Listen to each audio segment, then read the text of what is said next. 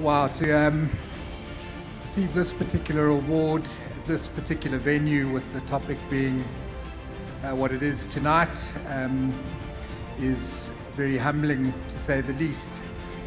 What we as white male South Africans have to do in this country to bridge the gap is a big task, and we have a lot of responsibility to take.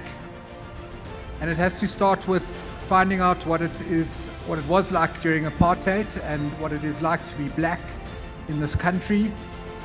And it has to start with embracing transformation with everything that we have. It's no longer acceptable to tick BEE scorecards, as we learned tonight, but we have to embrace it with every fiber of our body.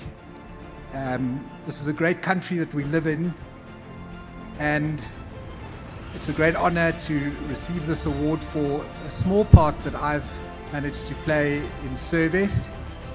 And I'd like to thank the judges and CFO South Africa for this honor, and yeah, thank you very much.